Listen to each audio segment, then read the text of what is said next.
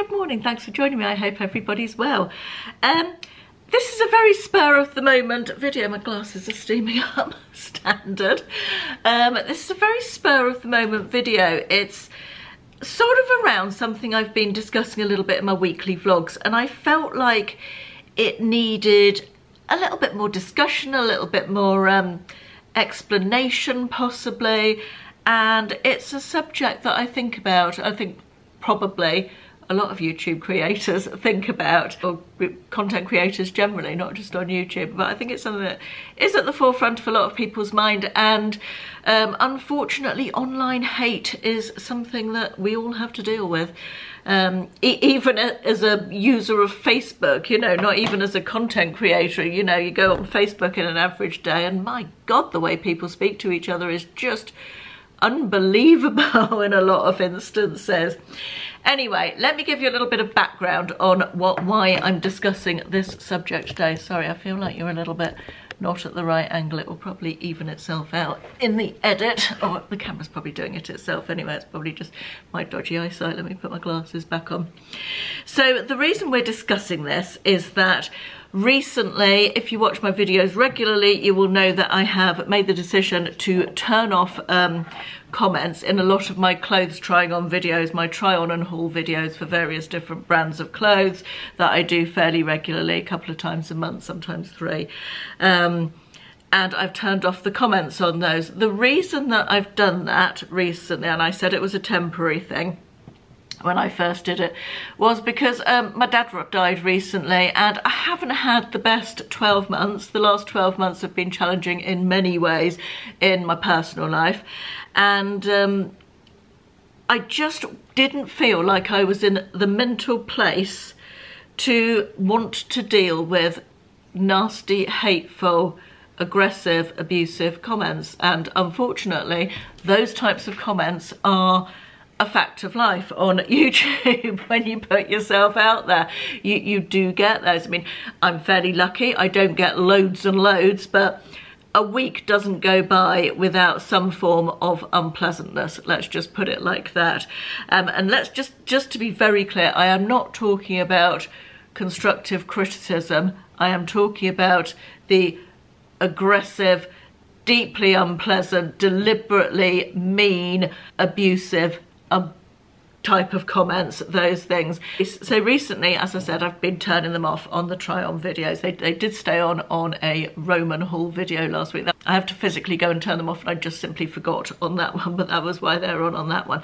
Anyway, I asked you guys in last week's vlog what your feelings were about it. I explained that I was toying with the idea of turning off the comments on clothing videos on a permanent basis. I personally felt that the comments on those types of videos don't really add to the conversation in the same way as the comment section on, for example, a weekly vlog. If I make a weekly vlog, I talk about all sorts of different subjects, and then you guys weigh in the comments about those subjects, and we get some conversation going. And it's like a coffee morning with a friend. That's the type of comment section that I absolutely love, and I enjoy chatting to you in the comments, and then perhaps coming back in the next video and picking some items out of them that I want to share with you that I think are really good tips or ideas or food for thought. And that sort of comment section I think is brilliant, but I don't really perceive a value in the comment section on a clothing video where you're going, I like the blue dress but I didn't like the red cardigan, or it's not really adding to a conversation, is it? It's all just opinion. I mean, everything's just opinion when it comes down to it. Anyway, in last week's weekly vlog, I asked you to let me know what you thought about permanently turning off the comments on clothing videos. And I think it's fair to say that there was, the vast majority of you said either that you would like them turned off or you wouldn't like them turned off, or you didn't bother you either way, but I should do what was right for me, which was really kind of you. That is my cat sneezing in the background. He's very sneezy. Apologies if you can hear him. Yeah, most of you said that you thought I should do whatever worked best for me, but a lot of you said that you did like the comments section on, and that a couple of people said as well, hence the title of this video, that I shouldn't let the haters win. And I thought that was a really interesting discussion point, and one that I wanted to come back on a little bit. Sorry, I shouldn't fiddle with my hair. It's very irritating to watch people fiddle with their hair, isn't it? And you see, I don't see turning off the comments that is letting the haters win. And I want to try and explain why that is. Just before we get into that though, I want to mention a couple of things that people say very regularly as well. Just ignore the trolls is a very regular one. It's not as easy as that, unfortunately. It's not as easy as just ignoring a hurtful, deliberately hateful comment. Sometimes you are not in a mental place to be able to do that. Sometimes you are, sometimes you're not, but ignoring it is not always easy, unfortunately. The second thing that you suggest very regularly is, can't you just block them? Well, yes, I can block them from commenting any further, but unfortunately I don't know that they need blocking until they've left a hateful comment, which I've then read. So that's kind of difficult, because yeah, you can block them as soon as they've left one hateful comment, or if you want to, but yeah, that doesn't stop you having to read it in the first place. So hopefully that sort of explains those 2 points that I... Right, let's talk a little bit about the idea that haters are winning if I turn off the comments. What happens if I'm not monitoring the comments closely and a very unpleasant comment gets through and sits there, and with the best will in the world, sometimes on the day that a video goes live, particularly if it's a weekend or my Sunday videos, I'm off doing something else. I try and keep an eye on the comments all the time, but I don't always get a chance to. And if a hateful comment gets through, a lot of you, for coming from a really good place, will want to defend me, and you will jump in and say, how dare you say that about Caroline, or don't say that. And then that comment, that hateful comment, gets pushed to the top of the comment section because someone's replied to it, you know, defending me for the right reasons. But it just then makes the comment such a negative place. And that's the first comment that people will come across when they scroll down into the comment section, because the hateful ones get replied to, so YouTube thinks they're popular and pushes them up to the top. And so in a way, removing the comments removes that platform for negativity. It denies the trolls any visibility or attention or ability to leave unpleasantness. So I'm effectively stopping them from commenting. For me, I feel slightly empowered by the ability to turn off the comments, as I have done recently, and I feel like it's always taking a stand against the toxicity. I'm setting a precedent on my channel that hate will not be tolerated, absolute zero tolerance of hate. And unfortunately, the rude and unpleasant comments, that's now my dishwasher whistling at me, telling me it needs emptying. Unfortunately, the unpleasant and hateful comments have risen to a level that I'm not prepared to put up with that.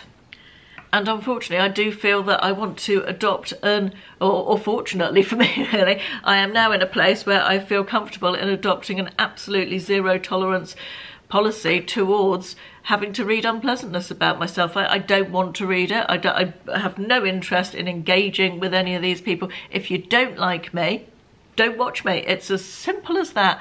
Absolutely, if you don't like my fashion sense, don't watch me. Not a problem. I won't be offended. But if you start telling me you don't like me and why you don't like me and why you don't like what I wear, that's not okay. You wouldn't do that in real life, and it's not okay here. I'm not prepared to put up with it. For me, zero tolerance is definitely the way forward. Many years on YouTube have also taught me that hateful comments get inside our heads, and I know I'm not alone in thinking this. I have chatted to many other YouTubers who have the same opinion on this and get the same feelings and stuff. And the more hate you read about yourself, the more hate that is aimed at you, the more negative comments you get, the more it makes you shrink inside yourself a little bit, and the less you feel free to create the content that you want to create. Even though you know the majority of your viewers enjoy it, it's almost like insulating yourself and your personality and making it smaller and less all the things that you think people don't like about you, trying to make them less. And I found myself a couple of years ago not wanting to give of myself. And you have to connect with people. Doing this, you have to connect with people. You have to show your personality. You have to be yourself. It's just, you can't be authentic. And I think viewers will realise if you're being fake and not true to yourself. And the hate muffles that to a certain extent. So for me, turning off the comments has given me more freedom to be more myself, if that makes sense. It's hard to explain that, but that's sort of how I feel about it.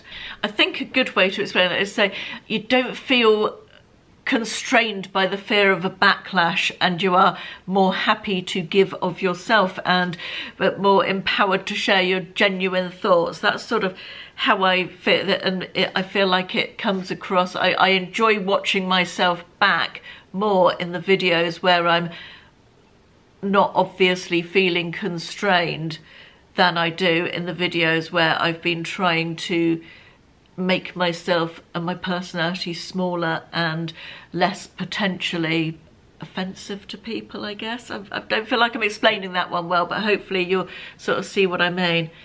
Now, the number one allegation that you get when turning comments off is that it's no good for engagement and the algorithm and all of that kind of stuff. And for lay people who are not sort of au fait with how YouTube works, it's with all social media, I guess, the more engagement you get, i.e. likes, comments, shares, all of that sort of stuff, the more people that the platform, i.e. YouTube or Instagram or TikTok or whatever, the more people YouTube, the platform will show your content to, and therefore the more views you'll get, and the more people will subscribe and all of that sort of stuff.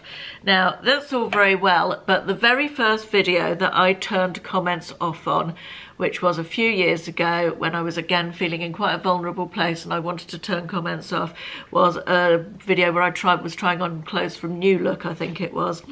And that is my video. At the time, it got more views than any other video I had ever made. Perhaps that was just a fluke, perhaps not, but in my personal experience, having the comments on or off doesn't really matter to the algorithm. If I was doing this just for the numbers and the channel growth, I'd have given up years ago. If my channel never got a new subscriber, I would be perfectly happy to carry on as I am. I make some nice money from it. I enjoy what I do. I'm happy with the size I'm at. I mean, if I get more subscribers, lovely. No, you know, I'll be perfectly happy as well. But I genuinely, hand on heart, can sit here and say that it wouldn't bother me if I never got another subscriber again. I'm really happy at the level that I'm at, genuinely.